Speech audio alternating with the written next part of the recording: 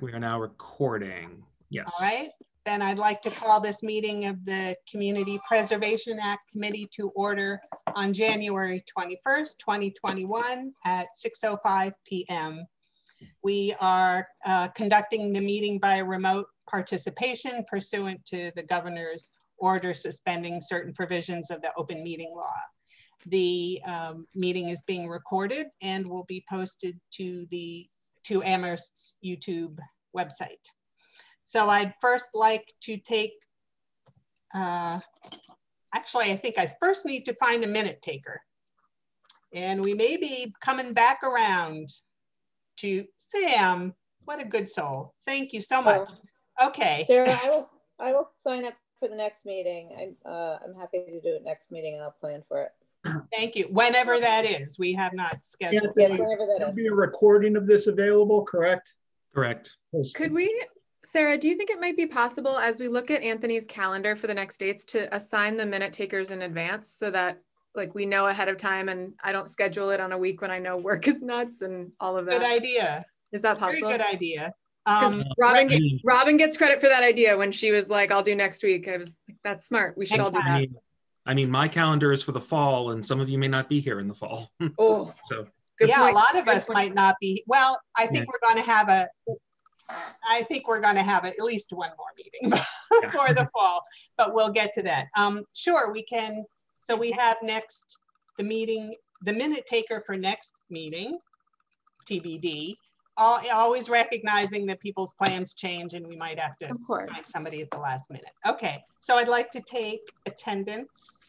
Everybody respond so we can be sure we can hear each other.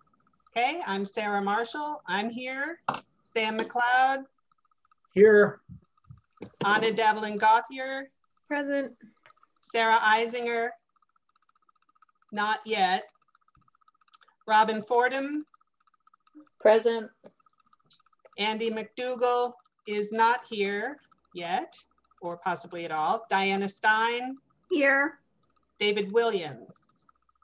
David Williams is in the attendees. Anthony, can you move him into the panelist? And Kathy Schoen is as well. Is she still our liaison? Yes, but she said that she would be an attendee unless she was asked to. Okay, and she goes by Shane. Shane, I'm sorry, yeah, Shane. That's all right. I keep saying it wrong. Okay, and Katie Allen Zobel. Here. All right, so several members absent, but we have a quorum, so. I have made David a panelist, but he's currently muted and camera off. So David, if you can hear us, if you could just bring it on. Yes. Okay. Thank you. Okay, David's here too. Great. All right, then Sam is taking attendance. Do you have the template or are you just going to take notes? I'm going to go off the recording and I'm going to load up one of these last 3 sets of emails that came and I'll run from that. Okay, super. If I try to take notes, I won't even be able to read my own notes. You aren't one of those who just I write down the keywords. Yeah, okay. All right, then let's turn to minutes. I'm so happy that we have all these minutes to look at. Hopefully we can finalize at least 2 of them. Thank you, Anna, for getting the last set in today, but we'll see if enough people are prepared to. I would not blame anyone for not getting through those. That's all right. That's okay. All right. So can we turn to the draft minutes of November 5th?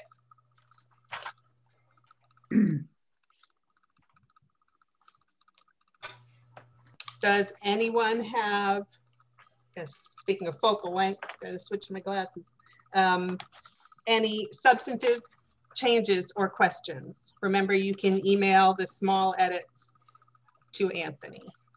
Okay, excuse me, which one are we doing right now? November 5th. Okay. Okay. I was hoping Andy would be here so he could tell us whether he was here or whether he was absent, because he can't be both. Yeah, I thought that was just a mistake. One of them is, so we'll figure that out. Does he have any comments in the minutes? I do have a question about the call to order. It says the meeting, and this may be standard, that it's recorded by Amherst Media. Is that what's happening now, or is it being recorded by Zoom? That was in my template. Yeah. With the intention that it be deleted for a meeting that isn't, because I use this template for a variety of okay. So that should be deleted. I'll delete that. So you're going to say recorded. That's in others, so that needs to be deleted in others. Okay. I have one it's not substantive, but it's worth noting going forward, so I don't have to make it every week. I have 2 last names, so when you put me in, if it's either DG or Devlin Gothier, it's not just G. Just so folks know going forward. Thank you. Okay. Same. I wondered also about the second paragraph in the call to order. It was requested that a summary of financials be prepared. I don't know why Katie would have needed to follow up with Anthony. Is that important information? Do we know what was intended? That doesn't ring a bell. Well, I was asking for more information, which I ended up getting at the next meeting. So I didn't follow up with Anthony about and just as a new person. Yeah. That. Can we delete that then? Yeah. All right. Anybody have a comment on either item 2 or item, I guess 3 is the bulk of the The spelling, yeah, we're going to not do anything about little ones. Yeah, just send them. Yeah, I'm just going through right now, and I see just typo type stuff. Right. Could I make a general comment though? And that is, and I don't know to which minutes specifically this refers, but CPA and CPAC can't be used interchangeably. In one case, it's simply the Community Preservation Act, and in the other case, it's our committee, the Community Preservation Act Committee. And in some minutes, they seem not to make that distinction. I don't think that's true in this particular minutes, but I just thought I'd raise that as a general comment. Okay, we can look out for that. Yep. I would say in under number 3, the very first sentence, this new potential project has nothing to do with Northampton Road. So I would delete everything after of the 132 Northampton, blah, blah, blah, up to in partnership, and just substitute affordable. So for the development of affordable housing, I guess, right?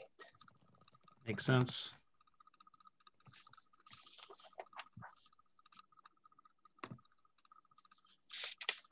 Anybody else? Maybe I should have asked, have enough people reviewed them that we can, yeah, okay. Sarah, I reviewed them and I'm just looking, I'm on my iPad now, and the copies that I sent to you and yes. Anthony don't. I highlighted things that I was inserting and I can't see what I highlighted. There were a couple of places where I corrected things, wording, more than just a typo or something like that, wording that had to do with things that I said, but I can't identify them because the copies that I have aren't showing me where I highlighted. So, well, if it's your own, what you altered was your own words, is that what you've said? Right, my own meanings. Your own meaning. Right, acquire instead of require. Yeah. Right, there's a couple of longer ones. I don't think in these minutes, Anthony, but I think in the other one, one of the other ones that had to do with specific historic preservation things. So anything longer than one word would be something I'd want to bring up, but the one word things are. In your 11 in your notes for this meeting, they're all one word. Yeah, that's probably in the ones I took. Sorry, it was like 11 pages of notes and I tried to be succinct, so I apologize. That's okay. No, not a problem. That's okay. Great. Sam? That's why we review. Yeah. I see in the Q&A that Sarah E is in the queue waiting to be invited in. So. Oh, thank you. Sorry to interrupt, but I think. Oh, but that's good. Oh, can I add something? Just what we were talking about, how we get the link to this meeting. I'm not sure, I came in a little bit late, but the thing that I do is I search for panelists in my email. That's the link that gets you right in. I don't know if anybody else mentioned that, but that's a really quick way to find it. That's what I did tonight because I couldn't find it. Thank you. Anthony, you have my comments, right? I don't have to send them. Okay. I do.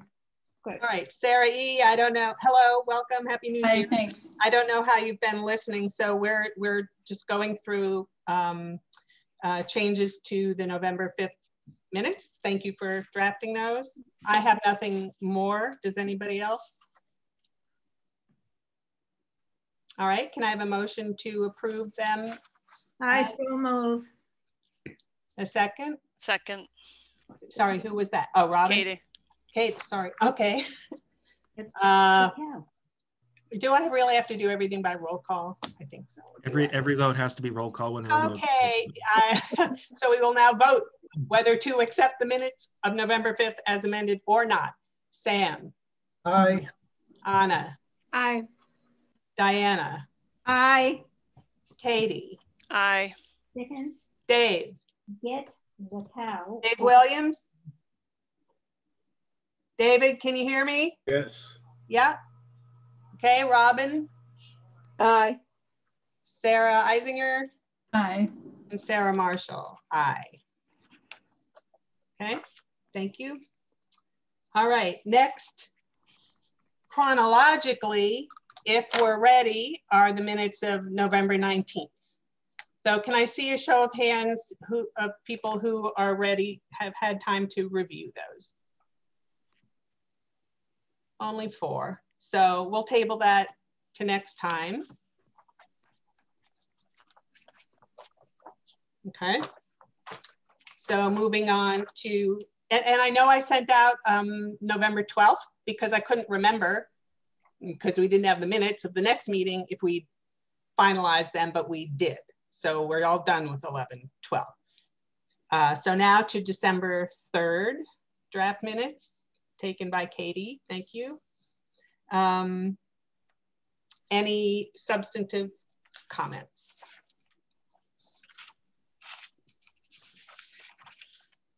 These are nicely succinct.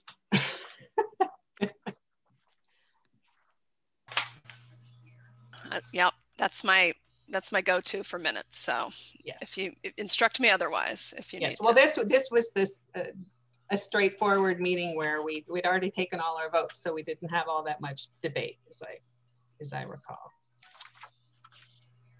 I have no comments. Anybody else? Last chance.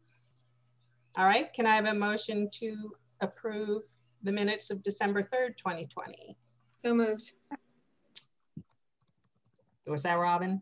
No, that was Anna. Sorry, can you wave your hand? I can't, because the voices all come from the same place, right? The microphone, the speaker, so I can't tell. Thank you. And then the second, Dave, thank you.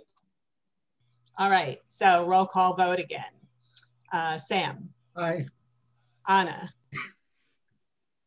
What? I didn't hear you. Thank you. Diana. Aye. Katie. Aye. Dave. Aye. Robin. Aye.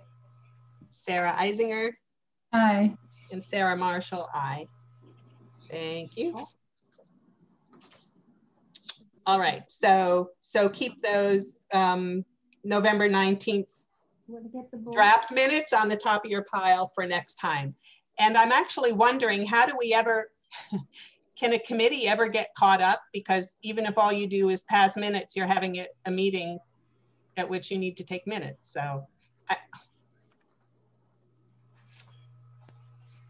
I've always wondered that myself when we don't know. when a committee dissolves, like how I've never really been clear with how the last minutes get approved. Yes, it's quite somebody at my work told me that you can post draft minutes if minutes aren't approved within a certain amount of time. They just become yeah. Okay, they're effective. All right. So now we have public comment. If there's anybody. Meg Gage. So. Playing the mandolin or ukulele? Hi Meg, welcome. Ukulele. Want to see my face? Entirely up to you. Thank you. I'm going to comment on two things. One very briefly. I'm the chair of the Participatory Budgeting Commission, and we set a standard for ourselves of approving the minutes at the beginning of every subsequent meeting, so that it's just sort of a standard that you set, because the minutes actually help you remember what you decided to do. And particularly in our case, because we're developing a strategy, the minutes help us remember where we were when we last left off. So I'm not judging or anything. I'm just saying that you can say, we do that at every meeting, review the minutes first thing. Anyway, our little history trail project is still working on applying for funding for CPA. We're really appreciative of the enthusiasm of some people or many people. And we've been to the Conservation Commission now, and they were very supportive as well. And we're trying to rewrite the proposal, but we'd really be helpful to know what it was about our proposal that didn't qualify. And I've reached out to Stuart Saginar, and he's suggested we reach out to circuit riders that Preservation Massachusetts hires to help groups like us. But it would be really helpful to know what exactly was it about our proposal that didn't qualify. And I have a theory that we like talked past. Are you raising your hand, Robin? I'm raising my hand for a response. Keep going. Well, but go ahead, Meg. Robin, I'll call on you. I can wait. No. I'm waiting for you to finish, and Sarah will call on me. This is just to let her know. Thank you. Okay. I have a theory that we kind of talked past the sale. We talked all about community archaeology in the community and all the plucky people of Amherst who were so industrious. And we didn't talk enough about the rocks and the cellar holes and the foundations. And that's really what this first step of the project is about: research, so we know where they are and what they were and so on. That's my theory, but it would be really helpful to get some actual concrete. This is why it didn't apply. So if there's something inherently about the project that makes it unlikely to ever apply, then that would be good to know. Or is it, in other words, we don't want to work on this if it's just totally out of the ballpark altogether. But we have found places in the 2017 Amherst CPA strategy memo where it seems exactly like what we're trying to do. So it would be really helpful, whether it's Stuart Saginar or Jane Wald or maybe Anthony, or I don't know, we'd just be helpful to know this is why it didn't apply, and it could have applied if you did these things, or it will never apply. Over. Thank you. Certainly understand that. Yes, Robin.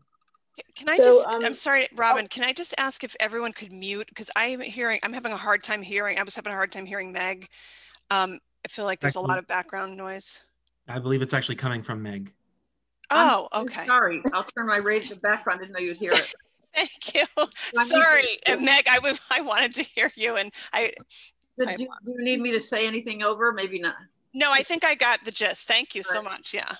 We just want to know why we didn't qualify, and if there's something we could do that would help us to qualify, or is it a lost cause? Because we don't need to go to all that effort. Right. Over. Okay, so I would say that the Historical Commission would love to meet with you to talk about the proposal. There's a lot of enthusiasm for it, and then there's just figuring out what and how fits under the CPA. And I can't speak for the town, because I know some of our proposals don't come to us because the town makes a decision on eligibility. That's a different question. But given that it was a historical preservation proposal, and it fits in that area, I'm I would say that last year we were so rushed, and we are hoping to have more time to, this is such a great opportunity for us to work with you to develop a process of how we walk somebody through the development of a strong proposal that, that doesn't, isn't out of the running the moment it's written. So looking forward to hearing from you there. And I will say, it's my recollection that yes, Sonia told us it was not eligible. I have to say, I do not understand. She said it, well, I don't completely understand why. And I must say our existing CPA plan for the town does make it sound like it would be eligible. So I'm confused. And this is something that is on the table for tonight in our later discussion as an issue. And we really need to get it resolved. And maybe Anthony has some insight, or perhaps you speak to Sonia, but I want to find out why we have the language we have in that plan, where it comes from, is it accurate? And how do we interpret it? So all I can say right now is this is on our agenda also. And if you want to just wait, and not work, do much more work until we have this figured out and talk to the historical commission. This is a problem. It's a problem, and I regret it. Somebody else had a hand up. Anna, it was me, but I think I am answering my own question, so I'll bow out for now. Okay, Sam. Just Robin might have alluded to this. You may have as well, Sarah. Meg, we actually never did officially rule on the proposal as a committee, is my recollection.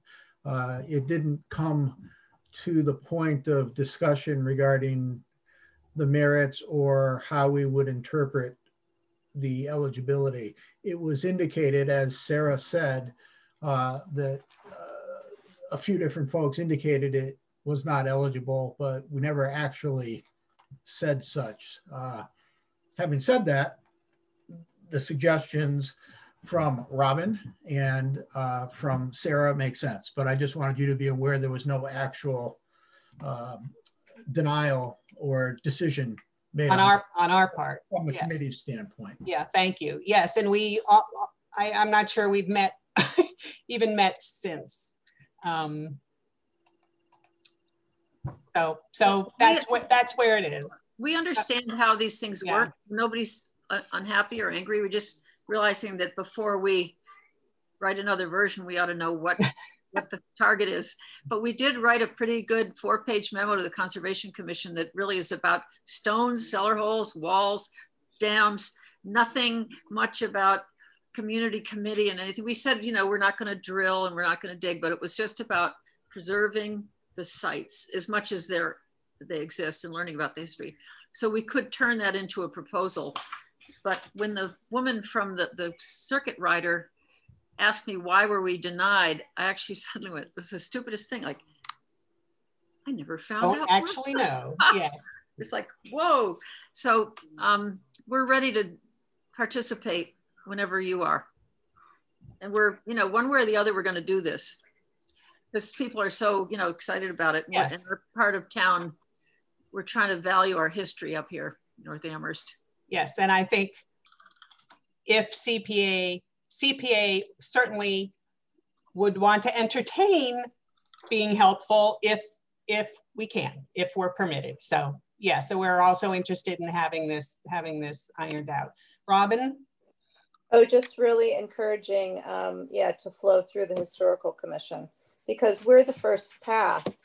That's the purpose of my position sitting on the committee, is to take the recommendation from the Historical Commission to the committee. So, and we're delighted to find projects to fund. So we want to be able to work with anybody who needs guidance.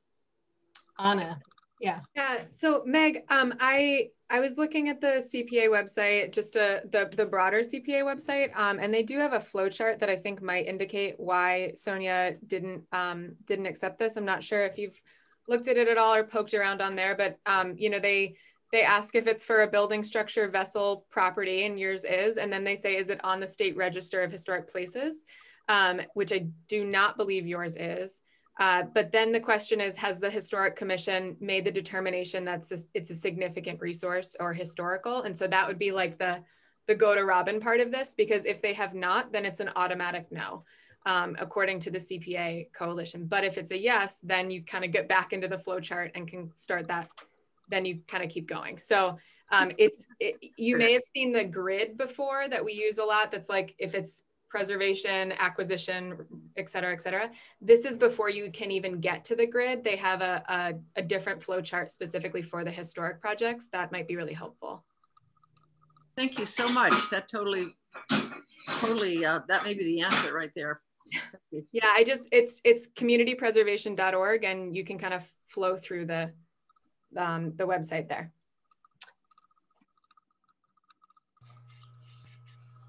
Thank you. Well, okay, yes. Well, and we can certainly be in communication, you know, outside of a full meeting as we learn more.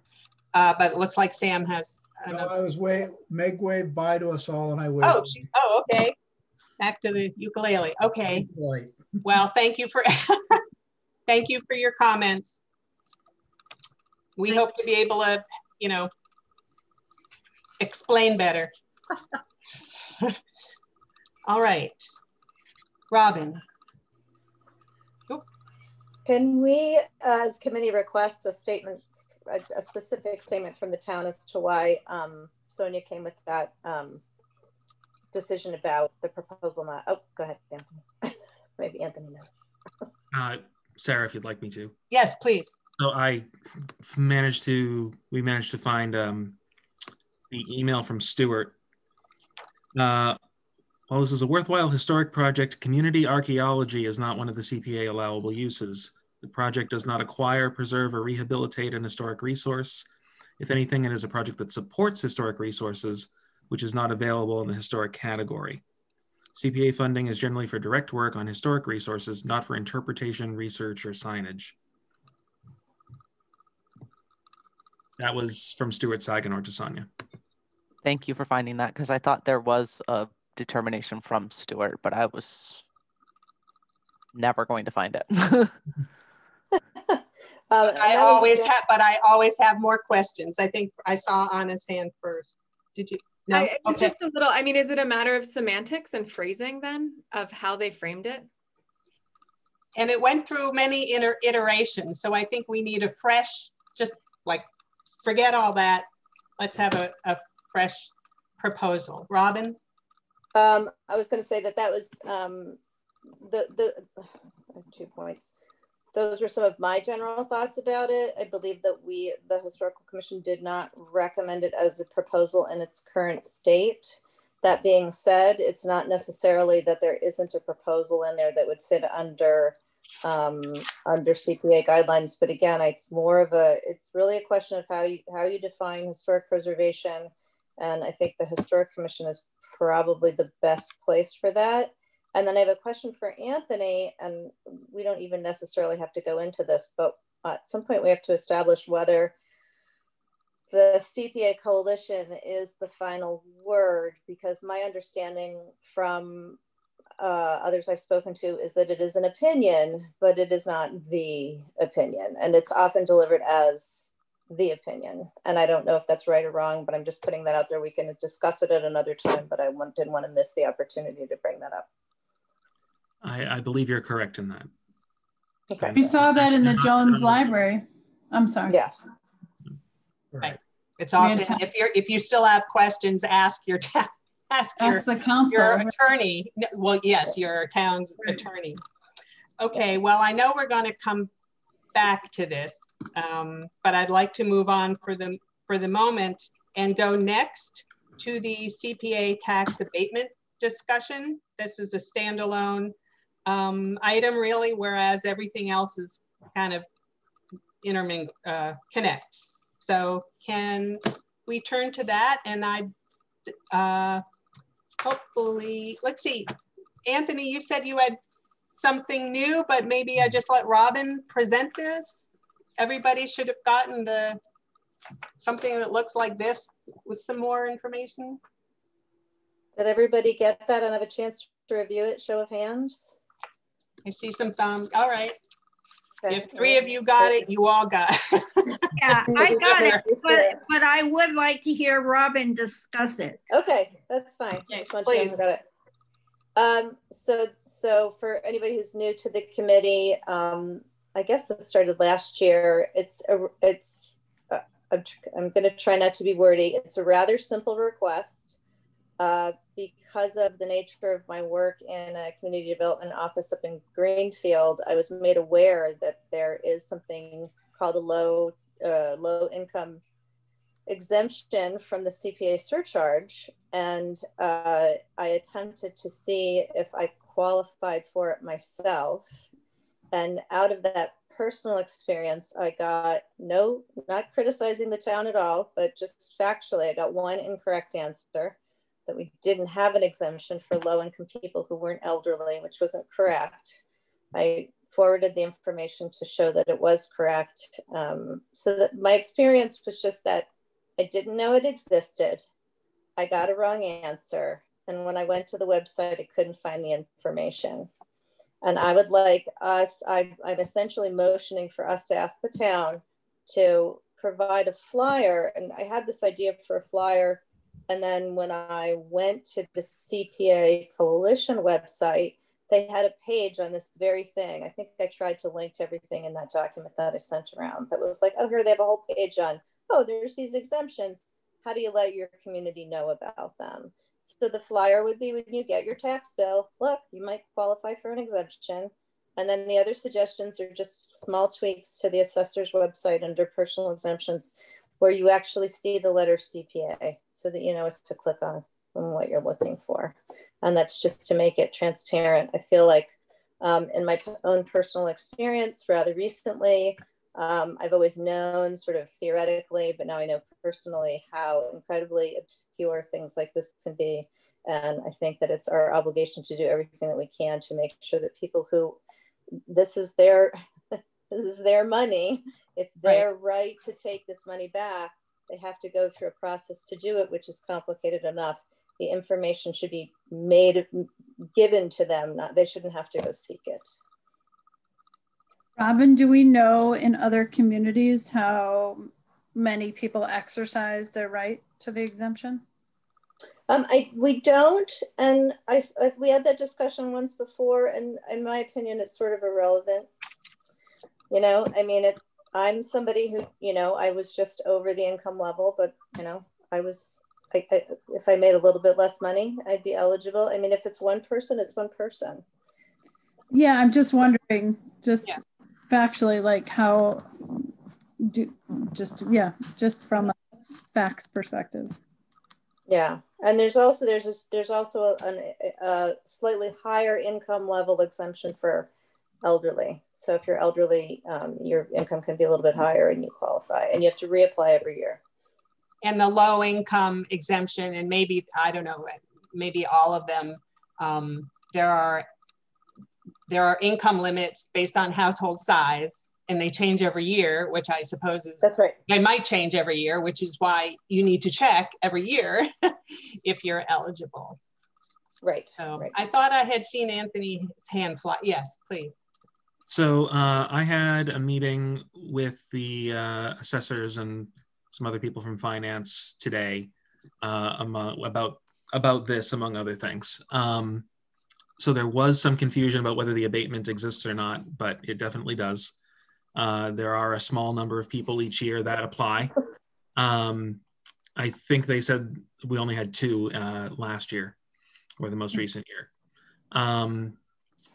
The assessor is going to add it to the website alongside the other lists, the other personal exemptions that are available. We talked a little bit about doing some sort of insert.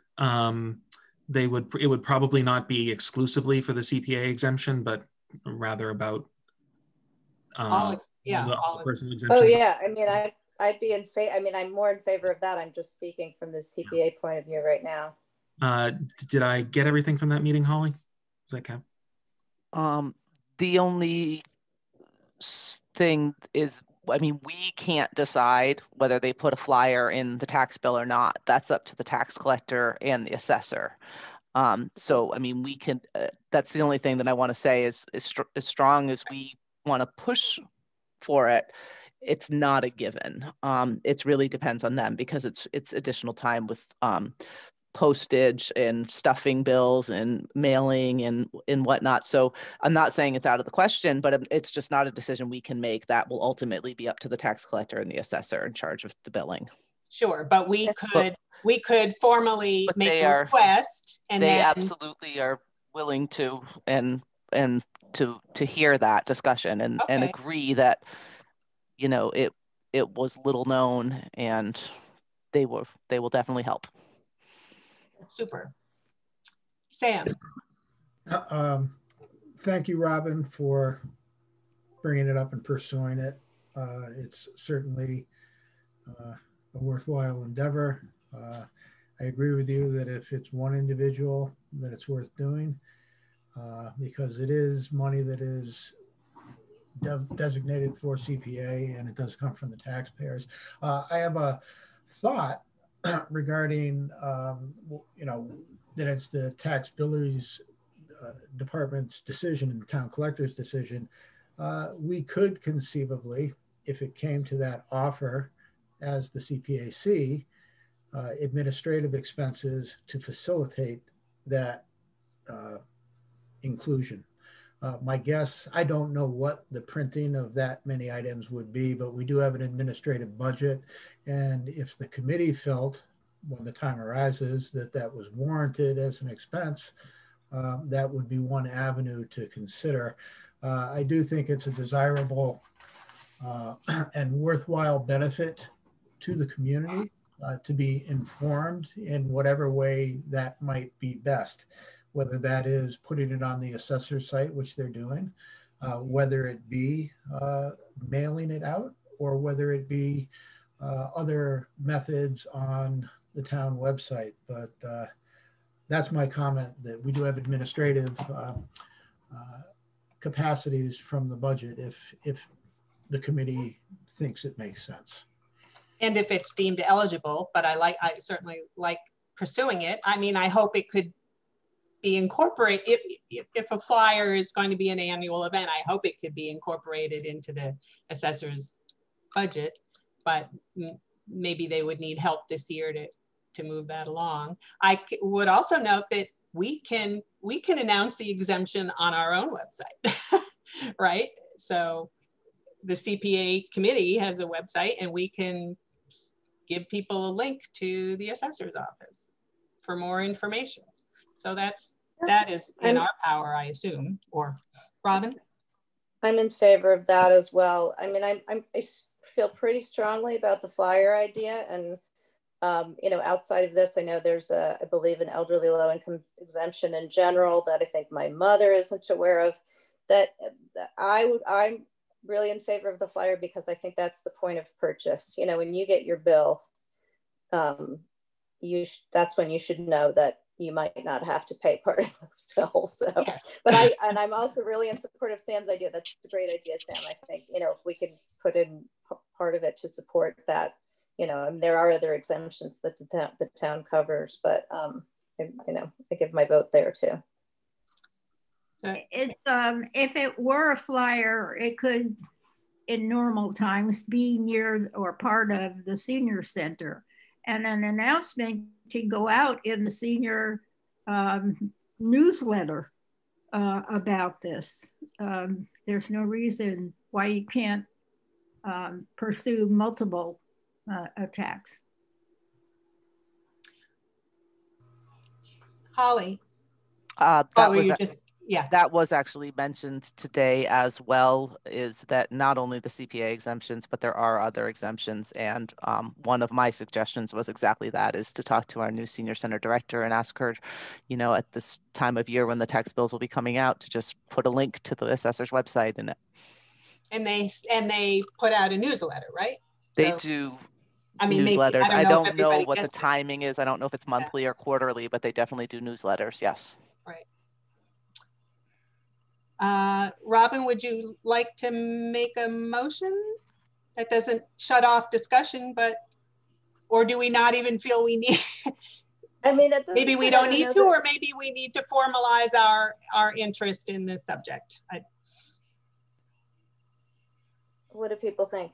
Can I ask a question first before we? Yes. So I guess the thought of a mailer is making me a little bit squirmy.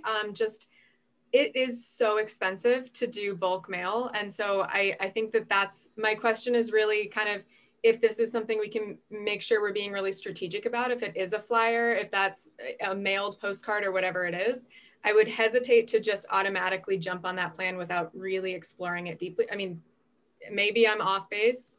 If it's something, yeah. I like the hands going up. Please tell me I'm wrong. It's not going to cost us thousands of dollars, but yeah, that's my concern. Okay. Anthony will now give us the good news. Yes. So to be clear, this would be an insert in the paper tax bills. It wouldn't be its own thing. It would go with the tax bill. It would be an increase because it's bigger, but it's not it's a marginal. Yeah, probably no additional postage needed, probably just the paper. Robin. Yeah, and just to reiterate, on the flyer, it reaches everybody who pays the tax. And the problem is that some of the this exemption is not for somebody who's elderly.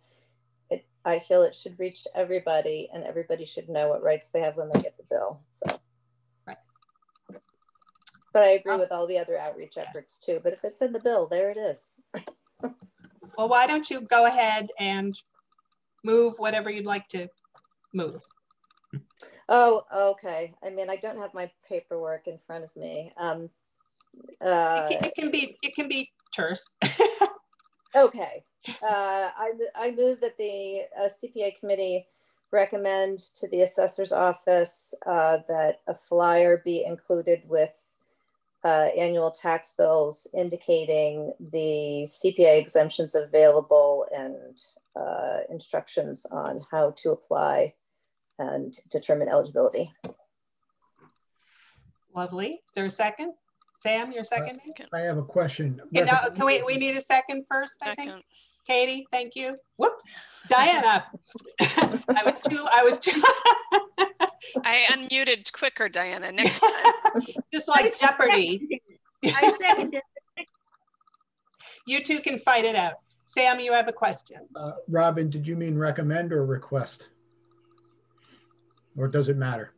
I meant recommend. Recommend's fine. I'm good with either. I just heard a different one the other day, so just wanted to clarify. Sounds good. And how, I would just ask, how will we know? I guess those of us who get tax bills will know it eventually. We're about to get our first quarter tax bills. Yes, in another month or so. Is that right? Probably. I don't know. I don't pay attention to the. I got mine. They're paying on the 1st of February. Yeah, okay. I got mine. So it's okay. They have to be mailed out by June 30th and by December 31st. All right. Well, they'll figure out the schedule then. But I just wondered if we want to have any more feedback from them, or Holly, you and Anthony know, and you can just tell us what's happening. Yeah, we'll convey the request. Okay. To the assessor, and we'll convey their response and plans. That's great. Okay. Are we ready to vote? All right. So roll call vote. So if you're in favor of the motion, please say aye. Sam. Aye. Anna. Aye. Diana. Aye. Katie. Aye. David. Aye. Robin. Aye. Sarah Eisinger. Aye. And Sarah Marshall. Aye.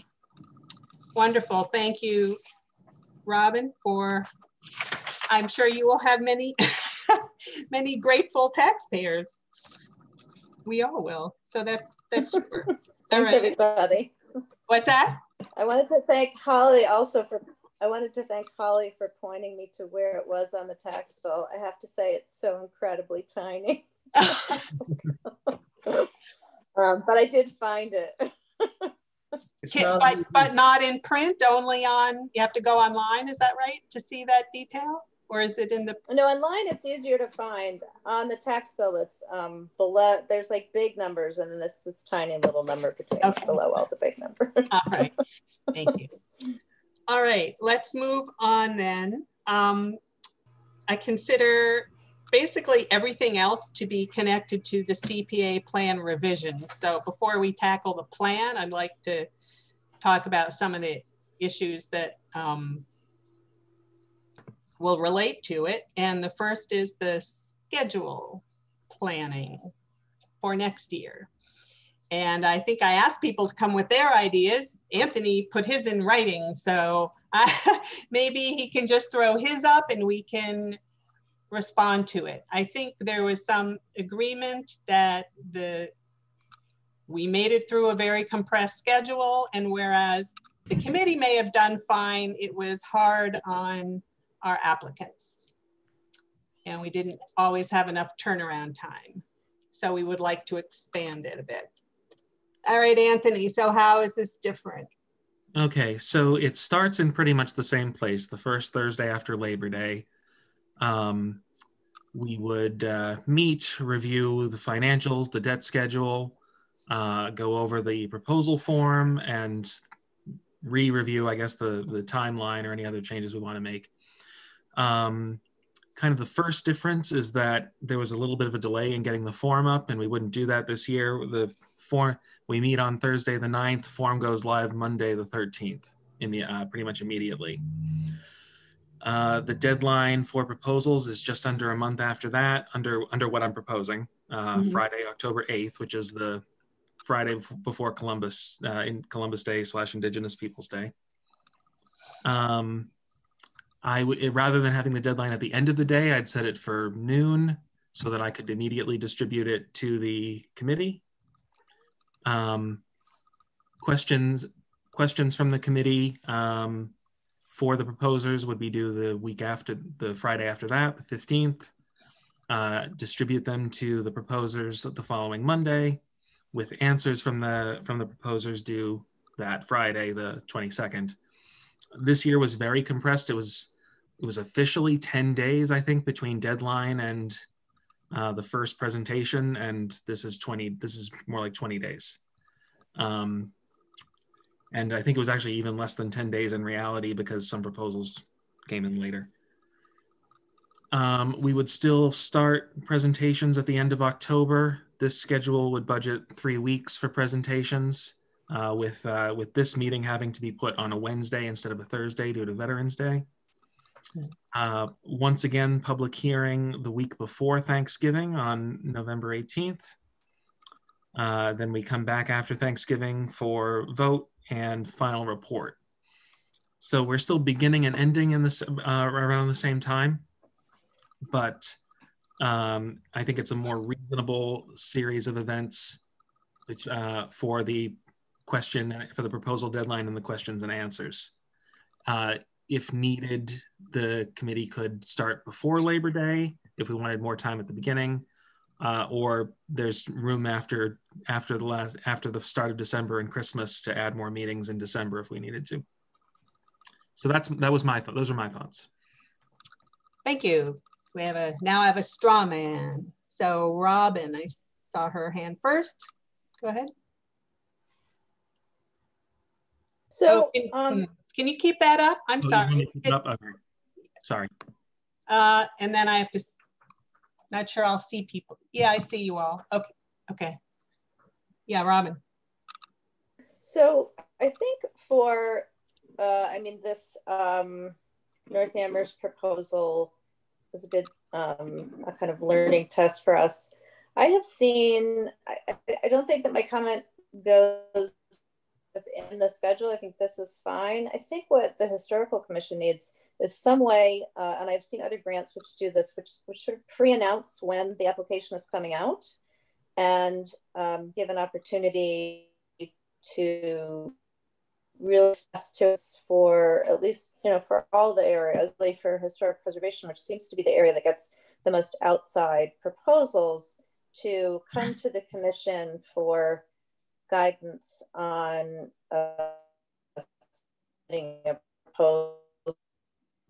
The other is in some programs, people submit a pre-application letter where you just give a brief summary of what you're looking to do, and then you get a response from that. That might be too complicated given the various categories that we have. I don't know that that's necessary, but I think that we just like people like Meg and her group to be able to come to us ahead of time, and we can tease out the project and figure out what the pieces fit, give them a sense of, you know, what an expectation for funding is. I think if you have an idea in, you know, August 15th and submit a proposal by October 8th, that's not a lot of time to develop a really solid proposal. I mean, that's just, we need people who spent more time kind of pulling something together it's got a lot of weight behind it, but we want to be there as the commission to help people with that process. So that's my feedback. And Sarah E., thank you, Robin. Your hand was up earlier. Yeah, sort of building on what Robin said, I think we should build in an information session here. Either the day, you know, the week after the proposal goes live, so people read the proposal and it's a drop-in information session where you can ask questions, you can and see if your project fits or if you want to understand more about it. And so I would that would be something I would recommend. Thank you. Katie? I like that idea. I think an info session is helpful, whether it's, as Robin was suggesting, sort of through the commission or different areas, but I like that idea. And this is coming from a newbie, but I'm just wondering if we had a meeting this spring where could we just simply update the proposal and have it done so that it could be live, I don't know, all summer, for example, and just it feels like it's a compressed period of time, and that in order to create greater access, people need more time. They need more time for asking questions. We have I like the way, Anthony, you've laid this out for us to ask questions of the proposers, but I think there's the opposite way. And so whether it's an information session, but there needs to be more time, I think. So is there a reason? Can we update the proposal form? Like we talk about, and I know we're going to talk later about potential of creating a rubric, and it just seems like you could do the two things kind of hand in hand in the spring and have it ready earlier and live. You need the ball. Let's get some more comments out first. Anna, I don't think you've spoken yet. Yeah, I had the same idea in terms of offering, essentially really turning a focus to community outreach and facilitation of the application process. So, you know, even if we did an open meeting has other connotations, but what I mean is a general open space for people to come ask questions. Even if we did, I really like Katie's idea of offering the form in advance and really, you know, making clear the priorities, making clear the offerings, and supporting our community through writing the applications. I think I mean, the District 1 application is such a good example of, if we'd been able to jump in sooner, if they'd been able to, you know, meet with historic preservation and conservation earlier, it would have made a marked difference in their application. So I would really try to back up that idea of opening the proposal form earlier and adding in some meetings for us to help facilitate, or especially, I think, you know, Anthony and Sonia and Holly to be there as well, and facilitate that process for them in either early September or late August, or earlier if we're able to get the form up earlier. Thank you, Robin. I love the information session idea. I would like to see it much earlier than that. And I don't think we need to have the proposal open, but we could certainly have a template for it, and still have that small deadline. And I'm thinking, I wish I had brought this home with me, but the Massachusetts Historical Commission has I just got a postcard from them for their upcoming round of funding. And I think they, well, let's see, they do open, I guess they do have an application information session in the middle of a rather wide period where they are accepting proposals, but their application materials, I mean, their application information session is January 15th, and the deadline isn't until March. So there's a substantial amount of time where, you know, you come to the session, and then if you have questions to follow up, you can tweet your proposal and still make that March deadline. So I would prefer to see it sooner than, I mean, later, sooner, earlier. A broader, you know, 6 to 8 weeks, I think, before the proposal deadline closes. Okay, Diana, sorry, go ahead. Well, I was just going to say, I don't see why the proposal form couldn't be live from, say, mid-August. If we scouted it all worked out in the spring, what we wanted in it. I like the idea of making the process more open and not having it too restricted in terms of time. There are, if you think about what September is like for people who have kids and so forth, it's a really hectic time. So August is quieter and people would have time to consider it. I doubt it will increase our load substantially, and people will say we're more transparent and more open. So that's my thought. My feeling is that looking at what Anthony has for us to do on September 9th at this point, that some of the financial parts, the financial aspects have no impact on the applicants. Doesn't affect, it's not like we tell them, oh, we're only gonna have $800,000 this year. That's not important information or helpful information for them. So I also would like to put out the proposal form, put it up on the web, you know, and accept proposals as they come in. It doesn't mean we have to look at them until, you know, the window has shut, but I would like it to be open in the spring, because in my experience, nobody does any work in August or even July. And a lot of the committees and boards that community members at least, or even the committees and boards themselves need to discuss internally and get sign off from their, you know, their public bodies. Trying to make it all happen in September or even in August or July, I don't see it happening. I don't see why we can't open the window in May, you know, offer any kind of, I'm a little wary of some of the things that have been suggested for discussing with potential proponents, because I don't want to be put on the spot and say something's eligible or not eligible. I think that creates, you know, and look at how much we're struggling with some of these issues. So we can figure out that part, but I agree. I would like that window open much sooner. And in September, we can still do the financial piece and revise our timeline and, you know, get ready to go. I like that. I like that. Anthony. So I think I don't anticipate any objections from staff about having the proposal form available a bit earlier, like in August.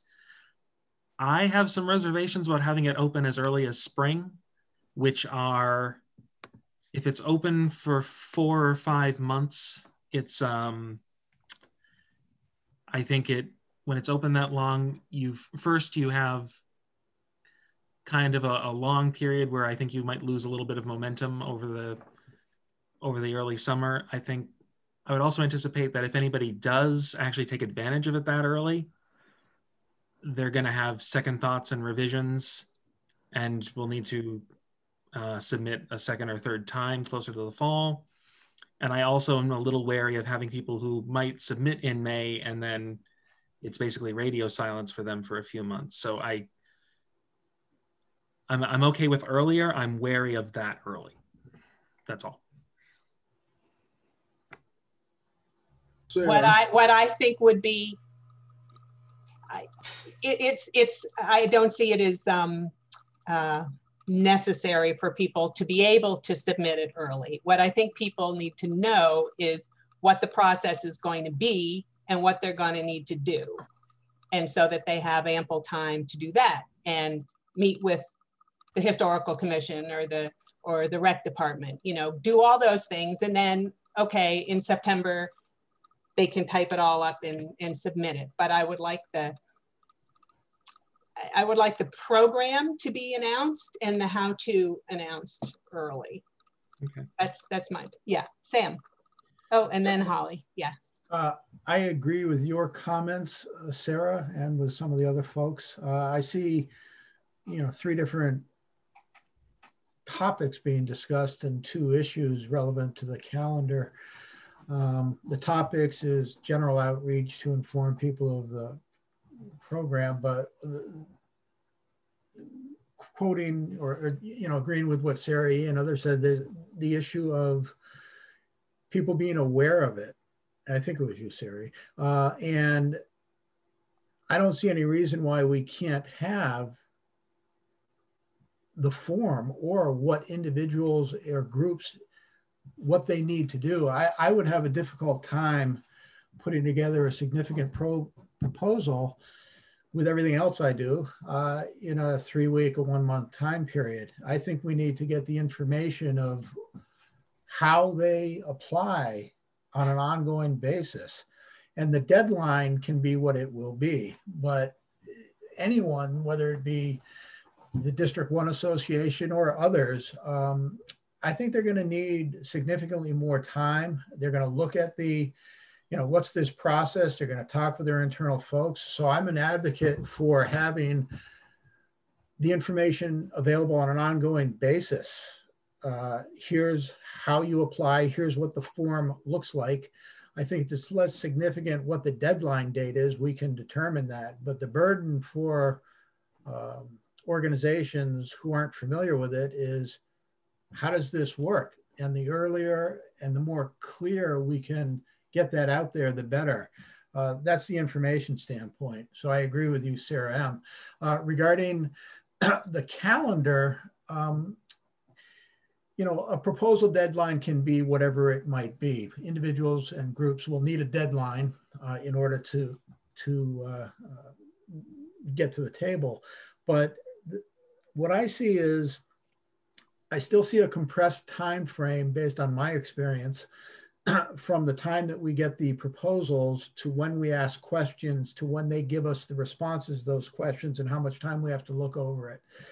I think it's in our interest, if there are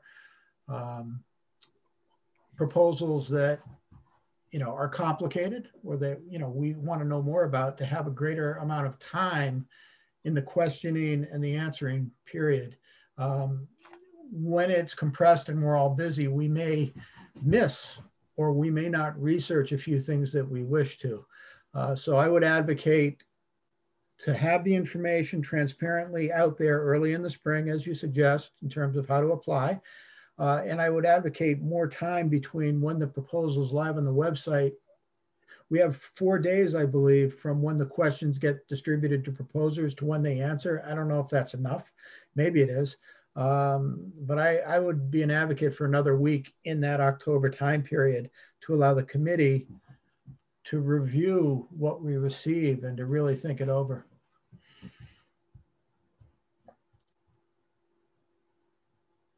Thanks, Sam. Holly.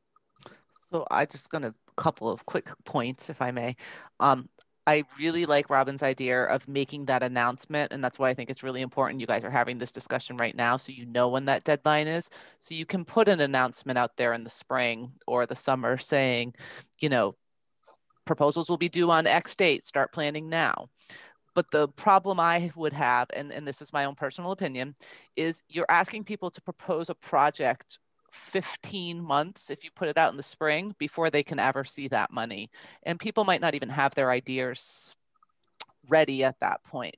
I think that that's the reason why, is because this is tied to the fiscal year and the money's not available until July 1st, is the earlier you push this, people are going to lose out on that opportunity because they don't even know what they need or want yet.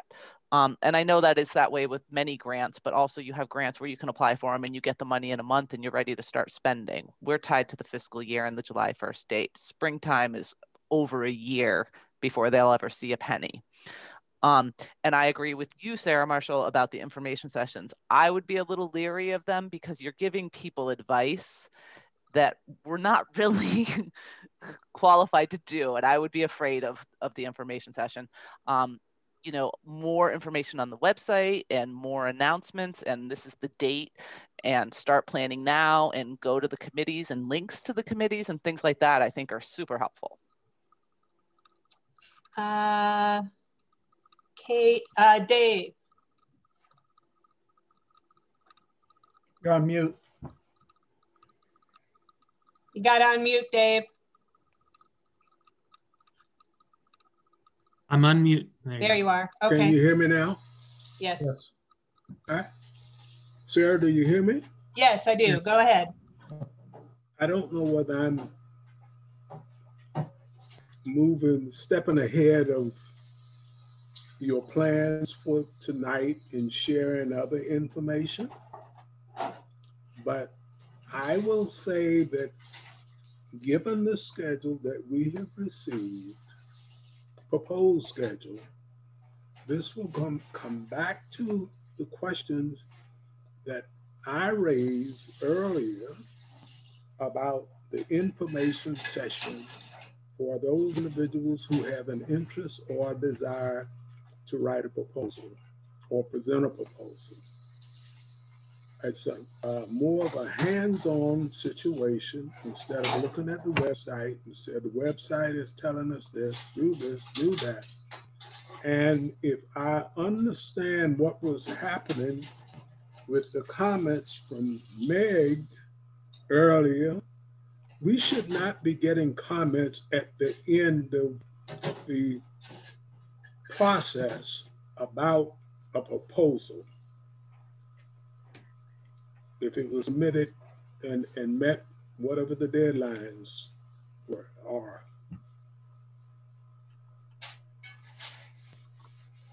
You're on mute, Sarah. That certainly is desirable, but clearly there are differences of opinion around some things. Even last year, the whole special projects. So I mean, there's a limit to how I don't know, how clear we can be ahead of time. It seems like in the end, we may have to consult lawyers. But yes, I just remind the rest of the committee, we do have this little outreach subcommittee, and we are going to be developing, the list of resources and things to put on the webpage and ways to reach out without like prejudging whether a certain project is going to be eligible or not. Okay, Robin. So many thoughts. I'm gonna stick to one. I would like to see, I'm just jotting down notes here. More compressed schedule. We're not going to have an info session this year because we don't want to tiptoe into saying something's eligible, not eligible. I'd like to see something go out in July. And the reason I'd steer away from the spring is the way used it in regard to the proposals themselves. But I think that gets stale. Robin, we're having a lot of trouble hearing you. Is there a way maybe you could turn off your video? Oh, might help. Is that true with other people? All right, let me see. Yeah, I'm if having that a hard helps. time hearing it as well. Speaking in and out. Is Yes. that better? Did that help? Yeah, I think so. Anybody? You think so? Yes. We'll Is that start working talking and we'll better? see. Yes. Yeah, it is better. Okay, Thank I you. am talking. Okay, thank you. So I wouldn't want an announcement in, you know, April or May. I think that's too far out, and I think that the idea of the application would get stale. I think July would be a better time. I agree with Sarah that summer is difficult, but it is what it is. You're giving people the information. Even if we had something like a FAQ, if we sent out I don't know, whatever, if we had some sort of link to whether it was a draft copy of previous year's application or something to get the ball rolling. But the thing that I would see on it, and the reason that I have a lot of thoughts, is that the historic preservation piece of the CPA seems to be so different from the rest of it. It's like we really get a lot more potential to get outside. Is everybody hearing me? Because it looks like everybody's frozen. Yep, we hear you. I hear you. You can hear me? Okay. Yeah, please continue. Yeah. Okay, I'm good. my video is giving me absolutely no feedback. I'm not sure what's going on, but the historic preservation seems to need the most, seems to have the most people who are not familiar with applying for proposals, and they need the most notification and the most connection with our commission.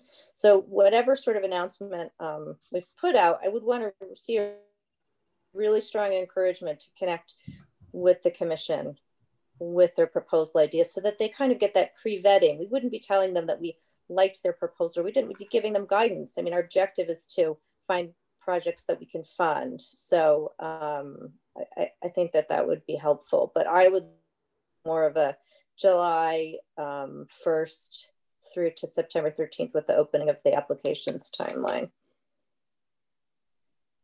Thank you. Katie. Thanks. I had a few things I wanted to either say or questions until Holly mentioned the 15 months timeline piece. And so I just wanted to ask again, as a new person, why we're doing it in the fall if payment isn't made until July 1. Is there a reason? I mean, do we have to do that? Anthony.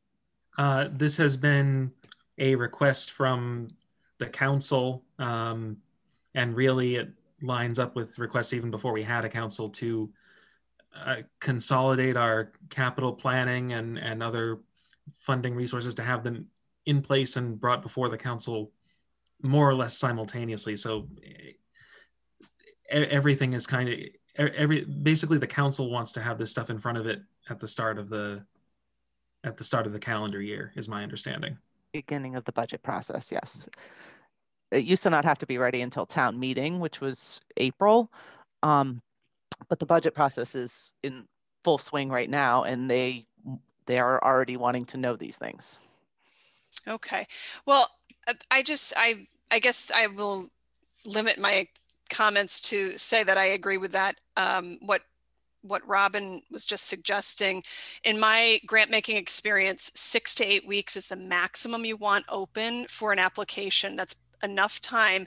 However, I think Sam mentioned and Sarah M mentioned, you know, the idea of having it announced or opportunity or knowing when the deadline is in the spring is really important for people planning and thinking. But as Anthony said, if it's too long, there's no way that all of those are going to be still in play. There's so many factors that change in 4 to 5 months. So I love the idea of extending it into the summer. And also my experience is there are a lot of grant proposals due in the summer, and people do them because when there's money involved, people do apply, and they do have some more flexibility. So I don't have any, I think people will start doing that work in the summer. And I agree with Sam.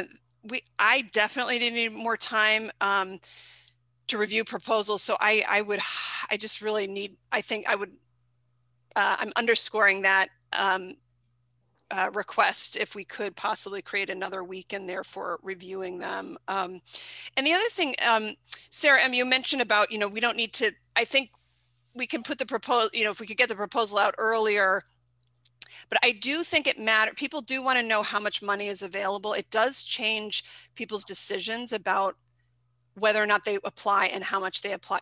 I think it is, so as soon as we know that, and that could happen in September, I think making that transparent so that applicants are like, oh, okay, this is the scope, the scale. That's another sort of best practice. It helps guide people. Thank you. Diana? You're muted, Diana. Diana? I hear you. Okay. I don't see anything wrong with putting the proposal form up there in the spring when people are around. They shouldn't submit it until October 8th or prior to that time. But it gives them a chance to think a little bit in a more measured way about what the needs of the town are or a particular commission. I would rather give people, I worry about the summer being difficult for a lot of people because they may not even be in town. So anyway, I'd just like to support the idea of doing this earlier rather than later. Can I suggest that the form go live, let's say the submission window, that the window opens like September 1st and it can close October 1st. And that will put another week in there for us to read, make questions, get them out. Let's see, Sam had his hand up before, I think, or first. Go ahead. So I'm hearing a lot of agreement actually among the different individuals on the committee speaking and different subjects. It seems to me that the proposal deadline can be made earlier, whether it be September 1st or July or August. But it also seems to me that there's no reason we couldn't put the application form online to be viewed so that applicants can see what they need to produce when the form opens. So I may not have referenced that earlier when I spoke, but we can have a proposal deadline as proposal form goes live as listed on this calendar, and we can adjust those dates, whether it be September 1st, whether it be August, whether it be July. But distinct from that, I don't see any reason why we could not put a form that doesn't get filled out in the spring. So anyone who has an interest, hey, we're gonna wanna do this. What do I need to know? It's in our plan. It changes occasionally, but we could have them just view it, even though it's not live for submittals. That's my thought. Anthony? Well, I thought I was going to correct Sam, but then he said one thing at the end that makes me think he anticipated me. So I was going to say that the form is in the plan, which was going to, yep.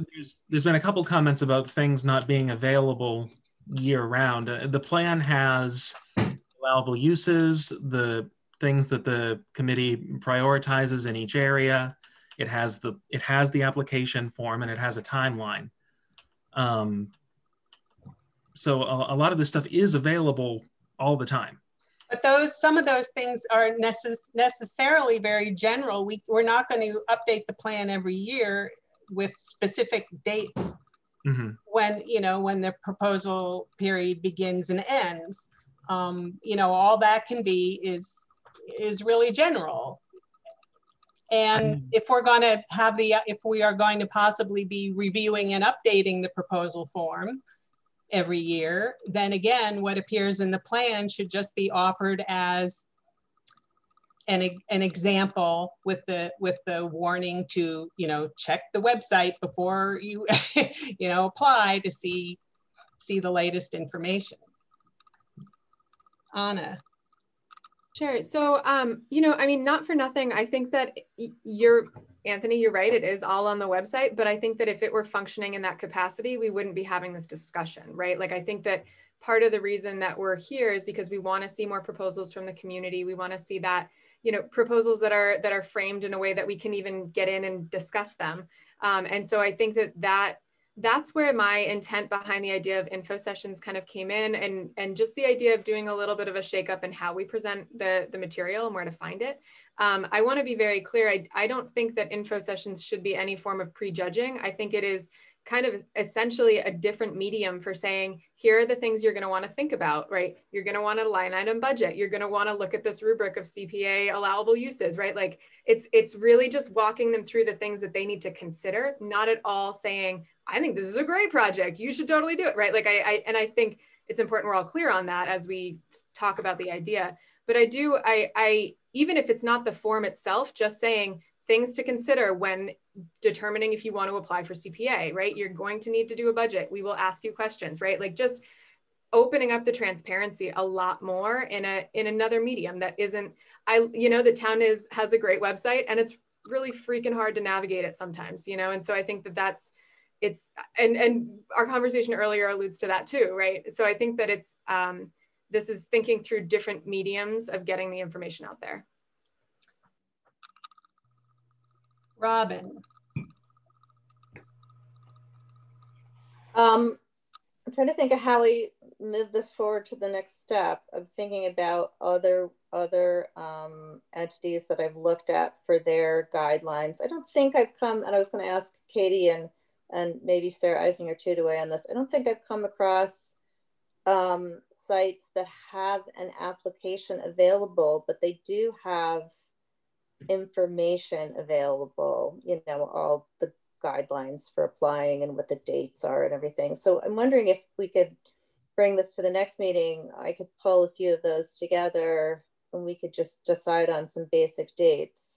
And it doesn't have to be perfect this year. Like we start with one iteration, and you know, we can add detail to it, and you know, we can just discuss further. We have time enough to discuss further whether we want to have an info session and what that would look like.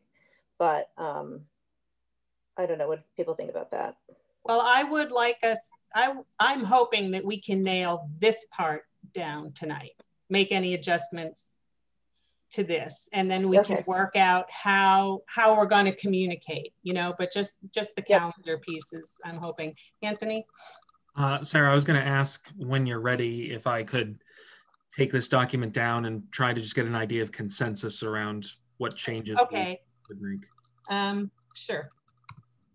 Just because I can't see everybody at once, and so at least take. I'm going to open it on another screen. So I'm seeing, so there's definitely consensus for starting the process earlier. We had as late as September 1 and as early as May, with maybe, it felt like there was consensus around starting it in July or opening it in July or August.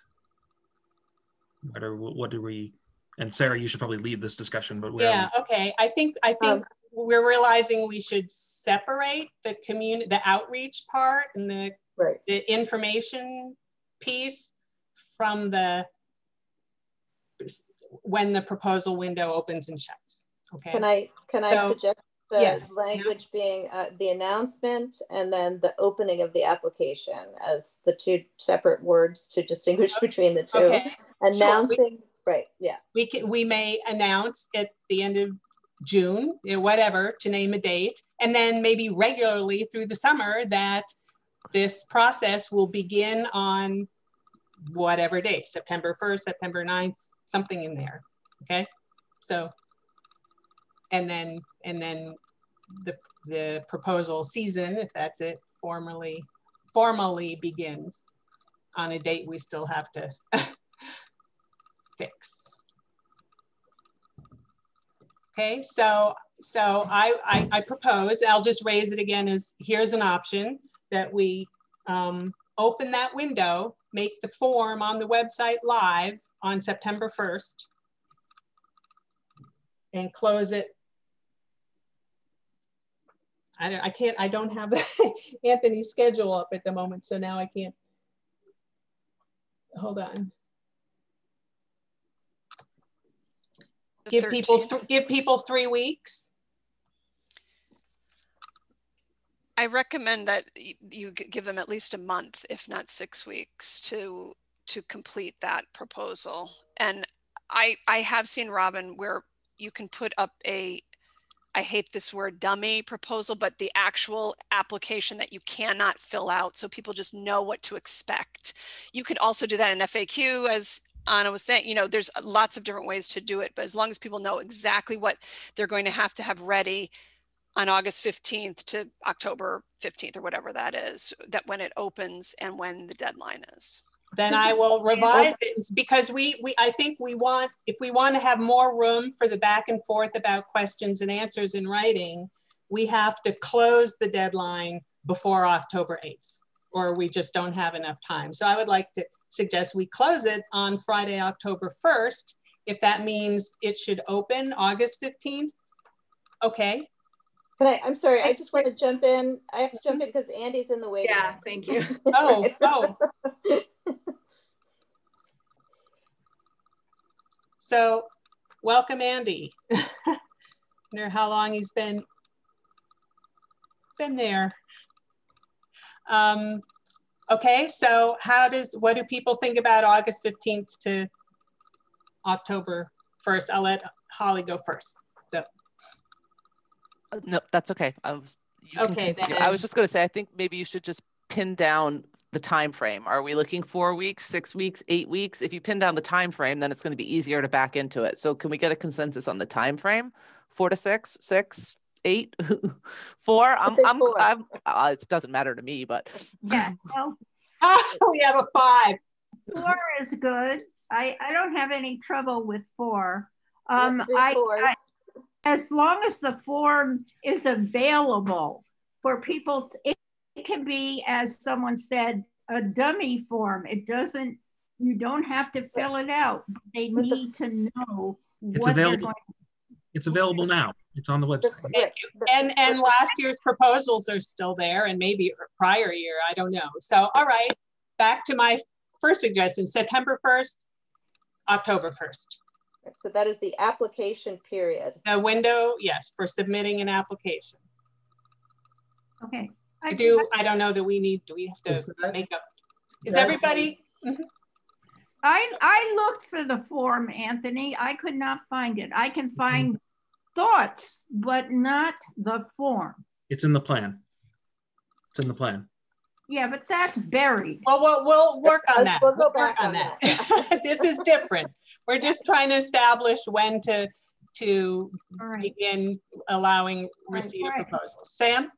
I think what Holly indicated, that once we figure out the time frame, we can work back into when we start, makes sense.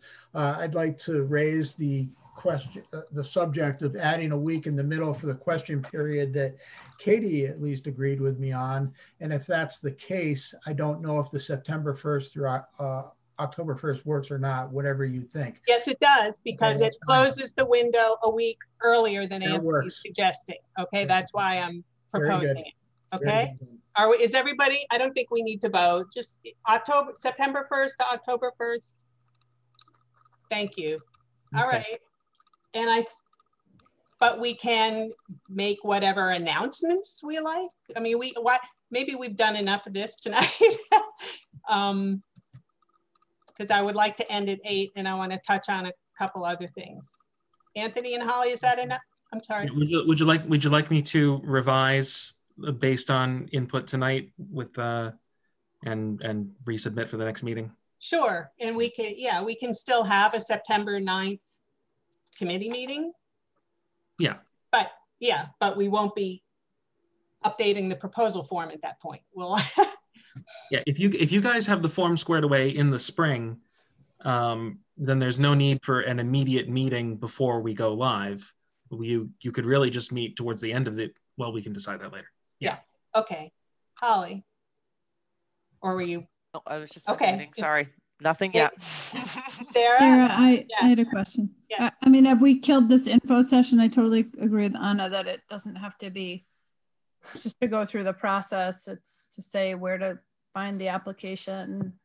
No, we have not killed. No, we have not killed it. I just wanted to solidify the calendar for the specific things that are in this. Thank you. You know, and we can turn to that next at our next meeting. Could I? Oh yeah. Anna? Would be very, can I just say one last thing? Sorry, I would be very happy if a subcommittee wanted to make some of these final decisions, but I don't know if you want to keep it in this large group. I'll have to think about that. Maybe I'll just solicit ideas by email. Okay. Okay, Anna? I have it's more of a procedural question. I was looking at other CPA committees to see kind of what processes happen. Holyoke does a eligibility form. Is that something, I guess this is kind of my new kid question, right? Of before they even submit their application, they do an eligibility form. And so I'm curious if that's something folks have experienced before, or I wasn't sure if this fit into the calendar conversation or the other conversation, but it would impact the calendar if that's something in the future. I'm also comfortable kicking that down the road, but it's an interesting idea to, again, give people, it's not prejudgment, but it's more of like from Sonia, you know, of saying like, does this technically fit in that rubric? Just a thought I'm going to toss at you. Does it look like the meeting has been hacked with the Q&A, yes. Anthony? Oh my gosh. The Q&A has been hacked. Does anybody have the answer though, or? I've never seen that. I will have a look. I'm not even going to look at the Q&A. Looks like Katie has. Well, I just turned it off, so there won't be. Okay. Is there any real question there for us? Well, I guess our public comment period closed. So, yeah. Diana, you've had your hand up. I just want to excuse myself for a minute. Don't do any votes. I have to take the dog out. And okay. Then, but it's very quick, and I'll be back for any votes. All right. How do we get hacked? It's Zoom. People type in random numbers and hit a meeting? I don't know. All right. So, so Anthony will circulate a revised calendar for next time. Again, we will have to set a meeting date. And I will think about the I don't know, announcement meeting, or how we communicate with the public about it. You know, I think it's clear most of our proposals come from town and parts of the town, and they know this. So we're really talking about at the moment, probably small group of private individuals or organizations, but hopefully more as time goes on. Okay, so that was the schedule planning. Let's talk a bit about, and we're going to end at 8, so we'll just schedule another meeting before we adjourn. Let's turn to proposal evaluation criteria. That was another topic of concern or interest for us. And Robin helpfully, it was you, right? Robin sent in a matrix, or just a list of criteria. I don't know if they were from your work, or just no, that you pulled out of the plan, or go ahead. Created that for when I was reviewing the proposals for the historical commission, to try to give us, because we also need a framework and how to kind of value and score and provide feedback on proposals. And it occurred to me that, you know, I mean, this is, I guess, my 3rd year. I mean, we haven't had any sort of defined guidelines other than, what do you think? So. So Anthony, are you looking for that? I think I said I am. I'm having trouble finding it, unfortunately. Robin, do you remember what it was called? Just let me see. Or I think I have CPA review matrix draft. Sounds right. If that helps, Anthony. Yeah, there we go. Okay, I was looking for Robin's email. It came from you. Okay, got it. So again, a starting point for our discussion.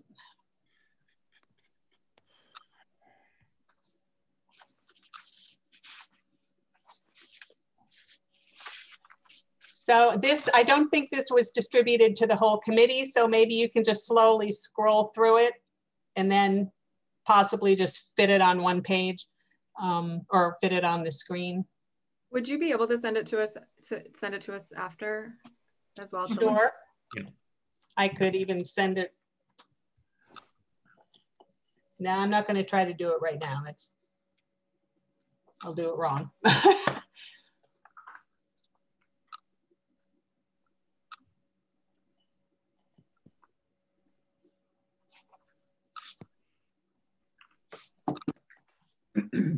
Yeah, that's the end. I like it. Did anyone else have some thoughts about what just based on your own experience, what have been elements you've looked for in a proposal that either made it more or less likely to get your approval?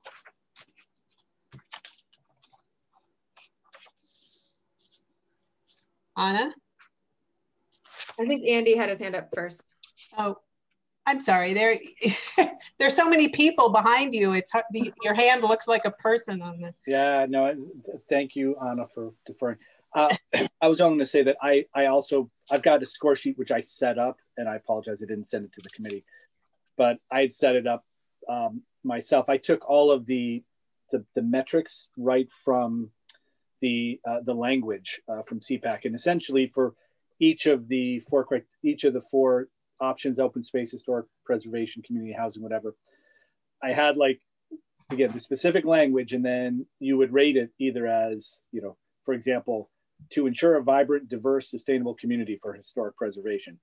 Is that project unlikely, possible, likely, highly likely, or certain, right? So it's a pull down. You identify whether, you know, you think it's going to meet that criteria, and then we can assign weights to that, which is what I did as a way of trying to rank this.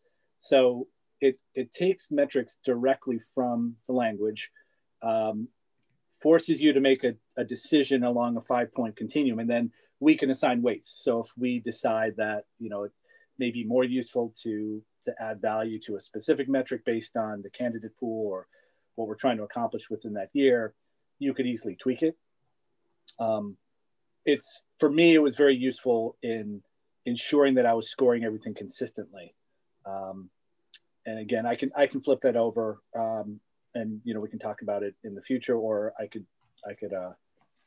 mean, if I could share my screen, I could show it to you as well. But I don't know from open meeting law perspective whether that's cool or not. But anyhow, just sharing that. Okay, so what you've done is a I don't know, some macros in a spreadsheet. Is that, or have you got just formulas? Yeah, a chart? Yeah. So it isn't something you can email, or no, it would be a spreadsheet. I just have it as a Sheets file. Okay.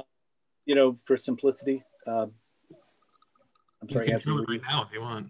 What's that? You can show it right now if you want. Yeah. Yeah, go ahead. Oh, actually, you know what? How about this? Can I? Or would? I'm on a different. Anthony? Can I just share the Google Sheet with you? You can. And then maybe we try it that way. Yeah.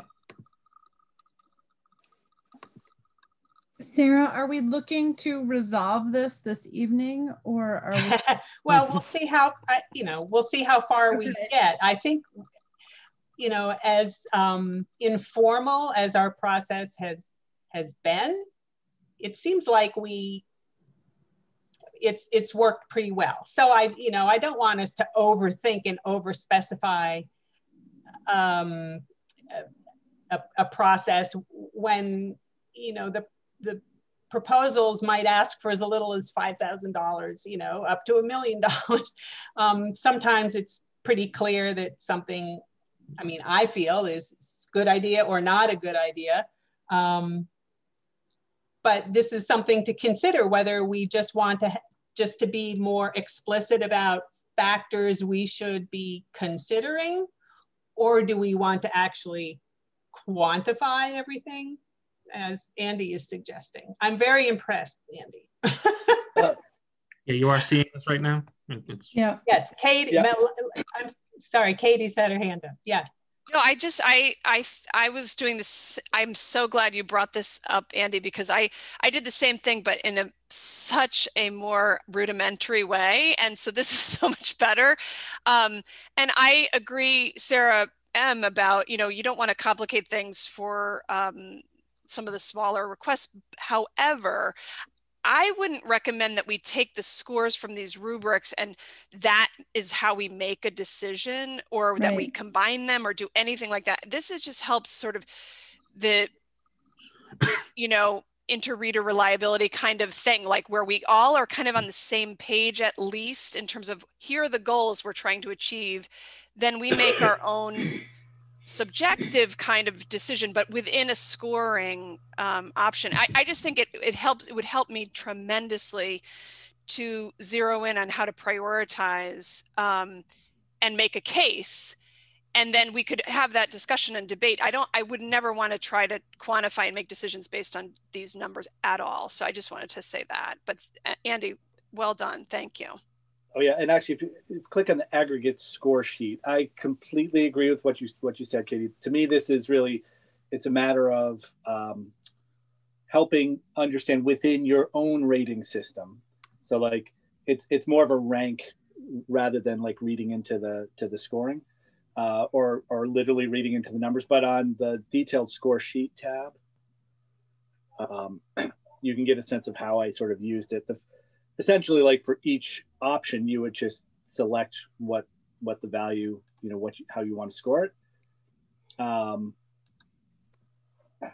then what you brought to the meeting though was not this, but it was one score for each project based on this. Is that correct? Yeah, you go to like column Z. Mm-hmm. That's sort of what I ended up doing. So when we said, well, how would I rate it? Right. It's sort of the aggregate of all of those. So it's not that, supportive housing was a 2.7 so much as it is the item 2, I would say, scored higher than the than item 1, if you can follow what I'm saying. So like row 5 at 3.5 for the total score, I gave more weight in my ranking than I did for the supportive housing or the consulting services. Anyway, I'm sorry. Go ahead, Andy. I was only going to say, like, it's easy to set something up like this, and then the only other piece was on the front was I had the weighting was on the goals tab, so you could just go in and change the weighting if you wanted to say something is going to be worth more, and then that would just carry over. Whereas this list, this is like what Robin. I mean, these are the factors. These are in words, the things that one is thinking about while reading the project. And it's important, besides all the computations that then happen, it's important that we have this list. What are the criteria? What are the elements we are looking for in each kind of proposal? Sam? Yeah, I agree with what you just said, Sarah. It seems to me that Andy's put together something that I would describe as a good job aid. And I did the same thing, but nowhere near as, organized visually when I first did the proposals the previous year. So, something that delineates the requirements from the plan, allows anyone who's looking at the proposals to have in their mind the subjects that we should be focusing on for each proposal. Whether or not that person chooses to go through the ratings or not, regardless if they do, there's still in front of them the job aid of what the criteria are. So I think it's pretty nice, and whether or not it's in its full form or not, just some form of listing of what the criteria are, which we have in our plan, for those who wish to assign numbers for their own internal thoughts. It's viable. I agree with Katie that it's not something I would want to use to make decisions, on, you know, based on the numbers per se, but from a focusing of one's mind and, you know, clarity of all, you know, when you have a lot of different proposals in front of you, you know, we have 13, 15, it is helpful to have something in front of you where you put the numbers. That's kind of what I did too, but this is a more organized method. And so I see two benefits. I see the listing of the criteria as a job aid, and for those who wish to have their own internal thing as a benefit. And I wouldn't use it for final decision making because there's so many different variables that can come into play, but looks pretty cool. Thanks. Robin. Yeah. Boy, that is one amazing spreadsheet. Spreadsheet jockey. There were some questions, you know, I don't have my matrix in my head, but one of the main things that I think about a lot in terms of where we want to go forward, and in discussions I've had with Jane Wald and the Historical Commission, is the question of, are people who are coming to us for funding seeking funding from other sources? Right. And that's not something that I believe is reflected in the plan, but that's something that I'd like to see the committee take into consideration, because, you know, a lot of places offer things as matching grants, that there are other opportunities out there. We as a commission, I think, want to see our dollars go as far as they can. And I think it's relatively safe to say that that is something that other foundations look for. They look for people to pair money from other places. So that's an example of something that's on this list that I'm not sure would be, maybe if Andy's and my sheets got circulated to the committee, and we could either just, you know, use them to guide our discussions or develop some sort of, you know, sheet for new members. And the other thing is, anytime a new member comes on, I mean, you're starting from scratch. So I think having these kinds of tools are great, because, you know, when I came in, I didn't, my first year, you know, I just sort of listened and took guidance from what people were talking about around me, but nothing was ever specifically said, oh, well, you know, we should consider this aspect of it. But right. So. Anna.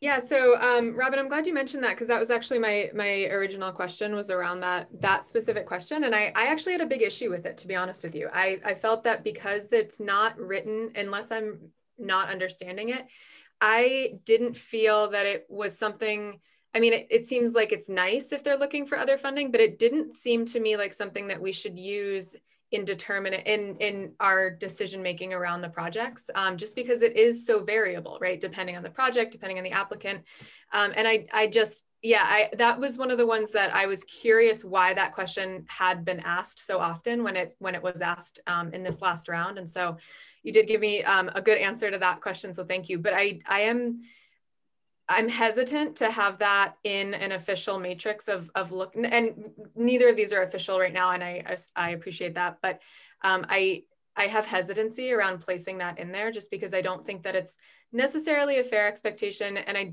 am not sure that it's in the spirit of the CPA kind of mission overall. Andy, I want that link to that spreadsheet. That was great. I also had something that was much more rudimentary. I think my question on this, it's interesting. I think Andy's spreadsheet really pulls from like the direct language, and this is really, Robin's document is really kind of capturing a lot of the cultural questions that get asked. And by that, I mean the culture of this committee.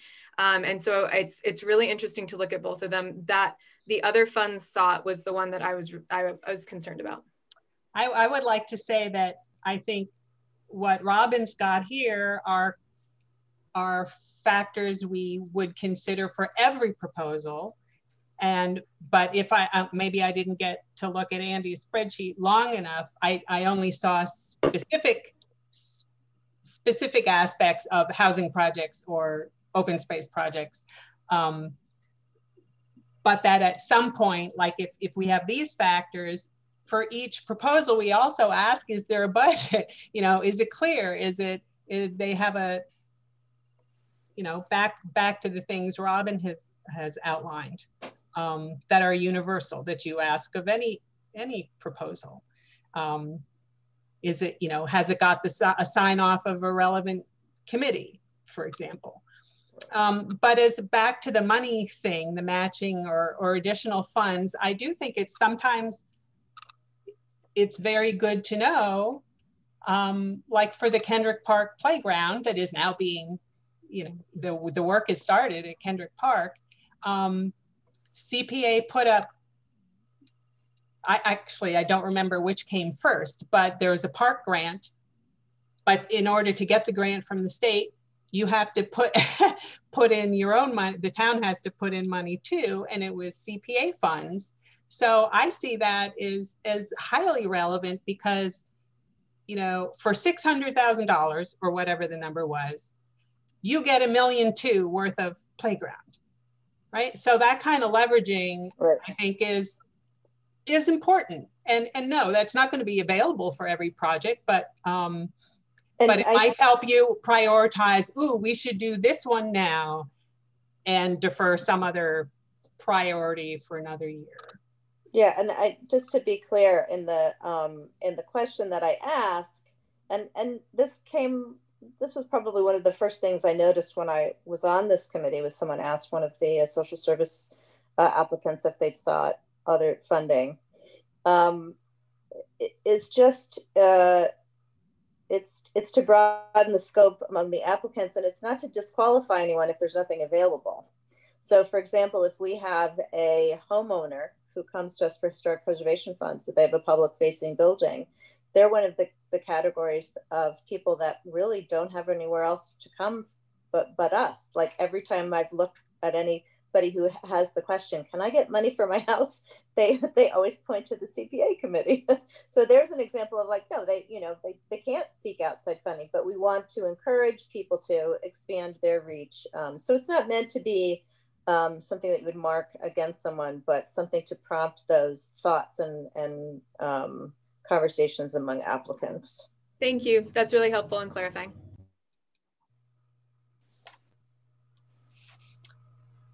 So, Andy, or were you just?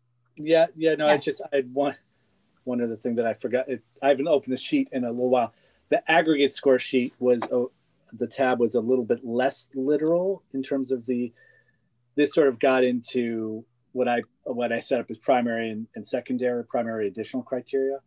I see. Which got a little bit further, and then also it brought a directional component, because it's one thing, it's one thing to say these are things we're looking for, but it doesn't necessarily mean that's good or bad. Like, for example, one of the things that I was, if you look at like column P, is if we think it's going to need more money in the future, is that good or bad? Right? It's just like, I scored it as negative, right? So like if we thought it was going to need more, I demoted point, or I took points off, and that's what sort of that little negative thing is there too. So just, again, just throwing it out there. However, like I think, however we think we might want to do it, I like the idea of having something where we're using a standard system, but it's an input to the process, not an output. Like this can help us maybe have consistent conversations, and pull out, I think some of these, it's very easy to get emotional about projects. And that's something I was very cognizant of and trying to avoid, as I wanted to try to keep it, as fact-based as possible. Of course, listening to the presentations as well provided additional information, but that's sort of consistent launching point. Okay, thank you. I think I need to stop this because I want to say a few words about the housing policy that's on the agenda. Can I ask, let's see, well, Robin has sent hers to Anthony. Andy, if you can send your sheet to Anthony and then he can send them out to us, and our next meeting, we figure out what we want to do with those, anything you want to add, or how to blend them, or what you prefer, or whatever, what we want to use internally. And I guess we don't even have to, still don't have to make a final decision, and just Anthony pointed out, there may be turnover to the committee anyway, and next year they can do what they want. But I think I will push us to identify anything about this evaluation process that we want to say in the plan. You know, we will consider the following things. And this doesn't mean we have to say, we're going to use this spreadsheet and 82 right. factors and we're going to grade. No, it's just, these are things we're going to think about. And just to make sure that that list is complete. So does that sound all right? Okay, so we'll come back to this. I want to tell you about the Community Resource Committee proposed housing policy. It's a bit of a misnomer. Quickly, if I can do this in a minute and a half. The Amherst Municipal Affordable Housing Trust, going on 2 years ago, submitted a draft affordable housing policy to town council. They decided, and this is what my understanding of what happened, they decided to, because there have been other a variety of housing studies done for the town in the past, they want to develop a more comprehensive housing policy, not just specifically affordable, that gets to where in town and how many units that, you know, And they have that in development, and the Community Resource Committee, subcommittee of the council is trying to put flesh, you know, is trying to make it very specific and in a form town council can really debate. And they asked me and chairs of a couple other committees for input. And basically what's happened so far is that I've pushed back saying, CPA, you know, we will all have, I'm sure, have our own personal comments on housing policy that we as residents of the community can submit as public comment at any time. Well, once they announce what it is. But as the Community Preservation Act committee, what can we bring to that policy? I thought nothing really. And I'm being, you know, blunt, because we respond, the CPA law tells us what we can do, and we respond to proposals. We can specify to this CRC what the law says about eligible housing projects, or what are eligible for CPA funds, but that with the possible exception of Dave Williams, we're not housing experts. So what as a CPA committee do we really have to say there? I thought not much.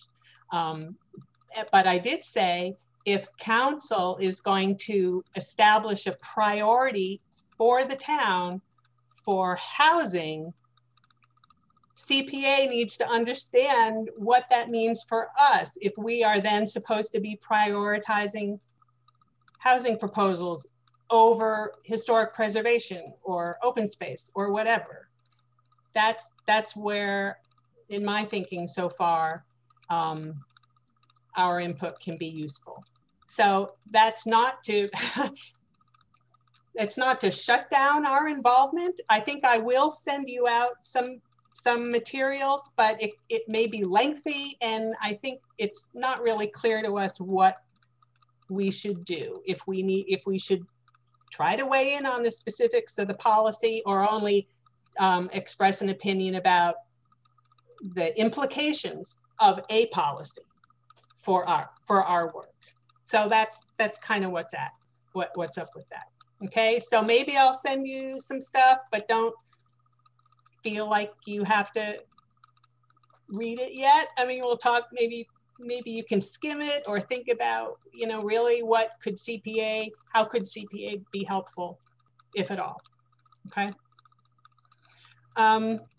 So it's 3 after 8. I would suggest that we just send another doodle poll around rather than try to figure out a date, but let's go ahead and try to meet in February. Let's aim for a month from now, or more or less. There's a school vacation coming up.